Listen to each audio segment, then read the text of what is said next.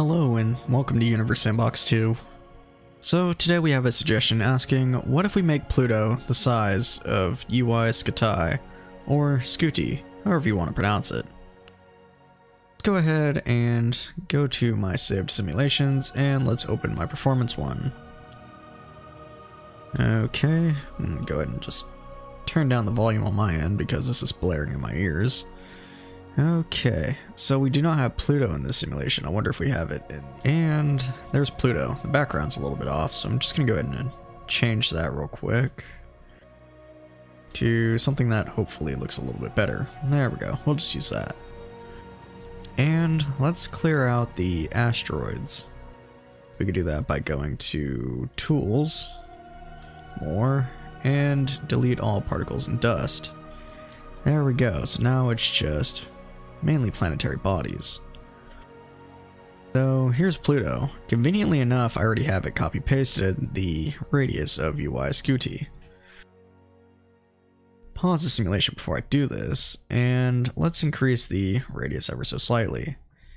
Now let's lock that and paste in the new radius. Oh, interesting. I forgot. UY Scuti is incredibly big. So we're actually going to paste in this value via astronomical units. Now, if you don't know what an astronomical unit is, that is the distance between Earth and the Sun.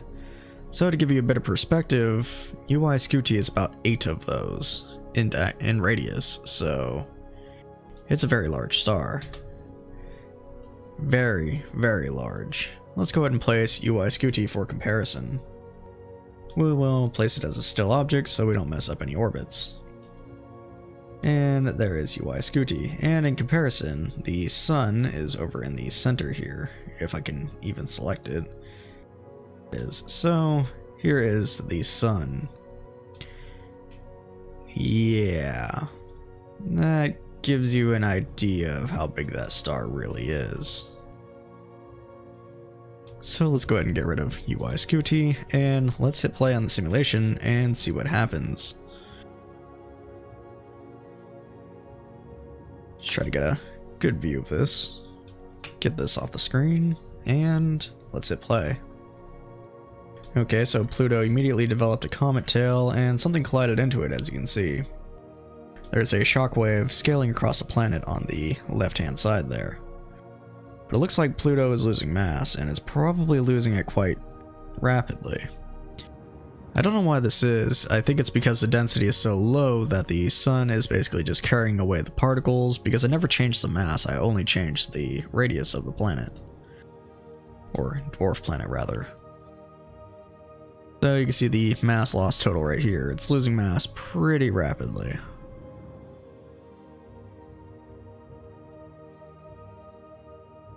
And its total mass is up here. So it's pretty close to pretty much just disappearing. And if I speed it up a little bit, and make a complete orbit before it loses all of its mass, it looks like. One thing that is interesting is I think it does cross the orbital path of Neptune at some point, so there would be the possibility of Neptune colliding into it if it didn't disappear too quickly. So that's interesting. Okay, so what if we put a black hole mass of UY Scuti in Pluto's location? Well, let's find out.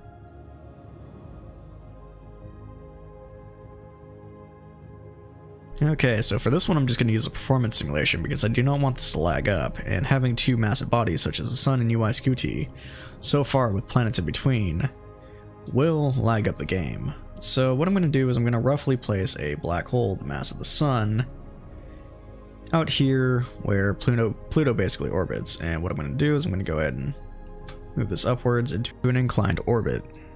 There we go. Now, let's go ahead and change the mass to 8.50 suns, and that's about the mass of UY Scuti in this game. So now, when I hit play, some bad things are probably going to happen, but that's what we want, so let's go ahead and hit play. Well, let's slow down time real fast. Now let's hit play. So the current most massive body in the solar system right now is, as you would guess, this black hole right here. Immediately, at least I assume, the sun is going to be pulled. Let's get a close-up of the sun, since watching the black hole is not very interesting, and see what happens to these orbits. Now I imagine, as you can see here, Uranus, Neptune, and possibly Saturn, maybe even Jupiter, are going to be thrown about and probably pulled towards a black hole. The inner planets, however, are orbiting so close to the sun that the sun has kind of a dominant gravity over them up until the sun will start orbiting the black hole, and then the black hole's probably going to fling these planets out of the system, I would imagine. But that's going to happen a lot sooner for planets like Uranus. That's about to swoop around the black hole and be launched out of the solar system, probably at escape velocity. So let's just watch that happen. And there goes Uranus. I don't think it's in orbit anymore. I'm pretty sure it's gone. And I can see that happening for Neptune and Saturn, definitely. So I can't really speed up the time currently without degrading the quality of the simulation. But given we're not really doing anything super accurately, let's just go ahead and do that so we can watch this kind of happen a lot faster. So older versions of the game would do this automatically, but now you have to manually do this. If you go to Sim, More, and disable automatic tolerance, you can essentially remove the accuracy of the simulation by pulling down this slider, and that will speed up the game significantly. Now, as I said, things are not very accurate anymore, but that's perfectly fine for a simulation like this where we're basically just fooling around. So as you can see, it looks like the inner planets stayed with the sun over there. The black hole is right here. It looks like Uranus is still pulling along in an orbit around the black hole. So I'm wondering how far this will go. It looks like Mars is gone. I don't think there's any recovery for Mars. I don't think it's going to be pulled back into the system. So what we're going to do is we're going to go ahead and get rid of Mars, because that's the one that's going to lag it up, typically when they get so far away. And Saturn, I think, is still in an orbit around the system. Yes, it certainly is. In fact, it's approximating the black hole is going to be about right here when Saturn curves back around. The sun, I'm sure, is still probably orbiting the black hole. Yes, it is. It's being pulled back right now. Since it's the most massive object, it's probably going to hang around the black hole and not be launched out. It really depends how close the sun gets to the black hole. So let's go ahead and degrade the simulation quality a little bit more to see if we can get a little bit of extra speed out of it. And there goes Uranus. It launched away from the black hole, and then the sun kind of pulled it closer to it. And I think we might actually get to keep all of the planets except for Mars. Go to view orbits, even though these are going to be a little bit buggy since there's 2 stars in the system right now. Okay, so it looks like we still have everything except for Mars, which was flown out way too quickly. Let's go ahead and grab a hold of Earth real quick and see what's going on, since it's orbiting the black hole right now. Well, that wasn't very shocking. It's a snowball Earth. It's completely froze over because that black hole's not warming it in any way. It's not even really gaining in temperature as it gets closer to the sun. The sun is just so far out there right now. Let's go ahead and zoom into the sun and let's see what's still orbiting around it. Just Mercury and Venus. If I were to guess, I would say they're probably orbiting closer to the sun as well. So it looks like Saturn and Neptune have circumbinary orbits around these planets. Whoa, what is going on here? Oh, that's Uranus bugging out because it's trying to determine which one it's orbiting around. The orbit view is not the most accurate. So I highly doubt any of these orbits are stable or permanent in any regard. Got Jupiter orbiting the black hole, it looks like, along with, what is this other orange one here?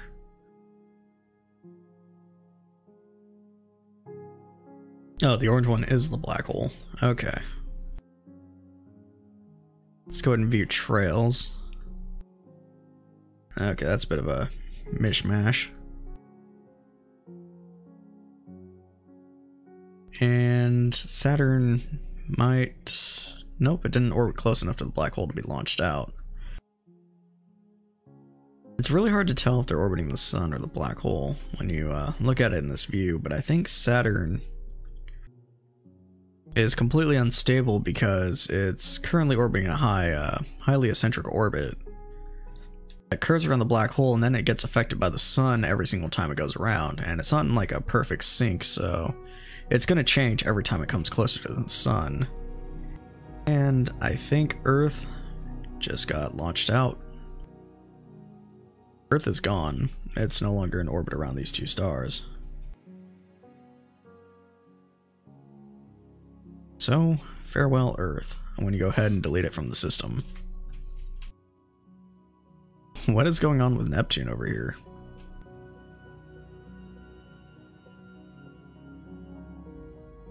Okay, I think Neptune might reach escape velocity. I don't know what's going on. And there it goes. Which direction is Neptune going? Huge trail.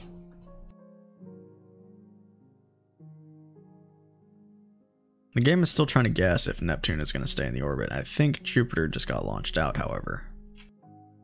Yes, Jupiter is gone. I don't think it has an orbit around here anymore.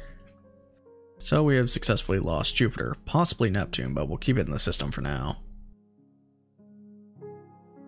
I think the two most stable planets are probably, well, I guess the one most stable planet is probably going to be Mercury because it orbits so close to the sun. I don't think it's ever going to get close enough to the black hole to rip it out of its orbit. But that did appear to happen to Venus, and Venus is now orbiting the black hole, so who's to say?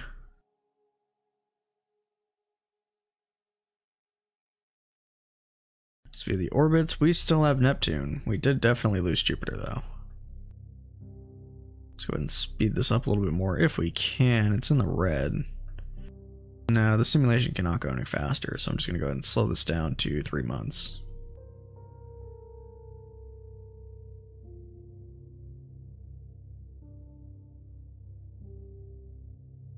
Wow, things are just all over the place.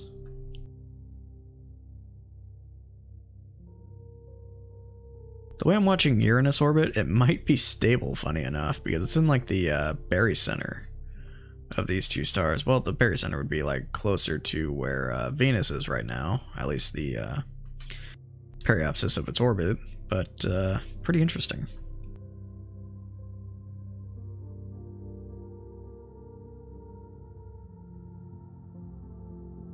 I don't know what's really going on with Venus, or not Venus, Uranus right now, because it's orbiting in a polar orbit, which is funny because it's a planet that orbits on its side as well, or rotates on its side. And it doesn't have really any eccentricity to its orbit, so it might just be stable there. Which would be very funny if it managed to stay stable in that kind of orbit. No, it's definitely expanding as it gets closer to the sun there. I could do a time lapse, but I don't think I'm going to. I think I'm going to probably call the end of this video pretty soon, but let's see if anything interesting happens.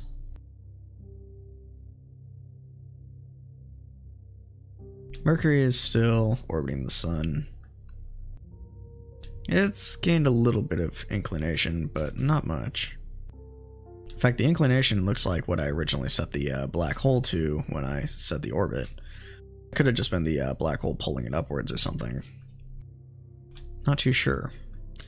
But it's like the same level of inclination that the sun has on the black hole at the moment, since we're looking at this on a horizontal plane as we speak. It's just kind of in a different rotation, perhaps? Yeah, they're very similar. So that could just be my initial placement of the black hole. In fact, that can explain probably a lot of this inclination that we have here. Well, except for Uranus. Uranus is kind of crazy. Saturn, I think, is just being pulled close to the black hole, and that might be why it's orbiting so lopsided. Of course, it could have gotten affected by the orbit of Jupiter as well, and that might be why it's so inclined. Not too sure. So I don't think I could speed up the simulation anymore, so I'm going to go ahead and drop Neptune, and hopefully the mission will be able to catch up a bit.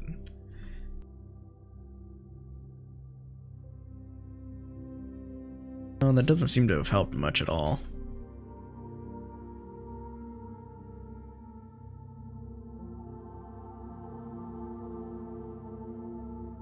I could try to drop Uranus, since it's such a distant orbit.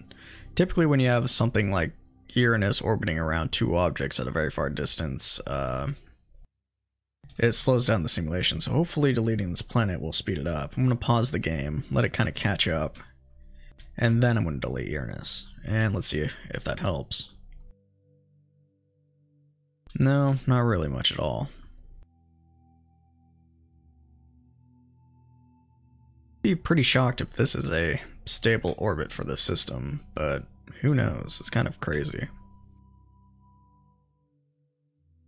Venus seems to be getting more and more pulled into elliptical orbit from the sun over there, but I wouldn't really know.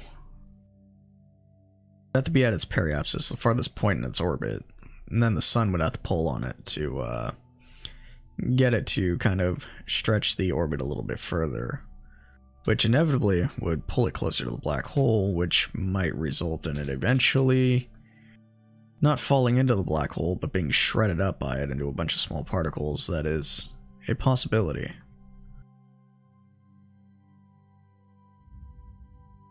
I think easily the most stable orbit in this system has been Mercury the entire time. And Saturn's just being crazy.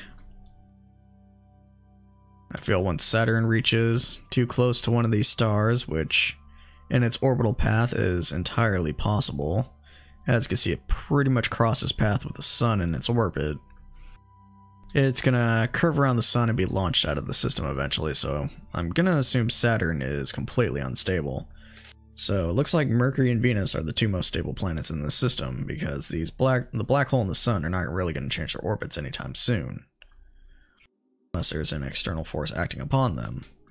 Which you could say Saturn is, but I don't think it's really massive enough to have any effect in any short or relevant time span.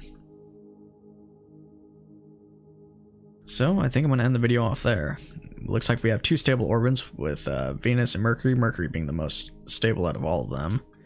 And I think Saturn is eventually going to be launched out of the system entirely.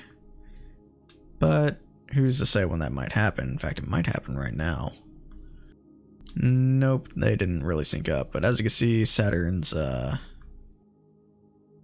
was my point there. If Saturn were to curve around the sun, that orbit that stretched out there would have probably launched it out of the system at escape velocity. But I'm going to go ahead and close the video off there. If you liked the video, please subscribe, and until next time, I'll see you in the next video.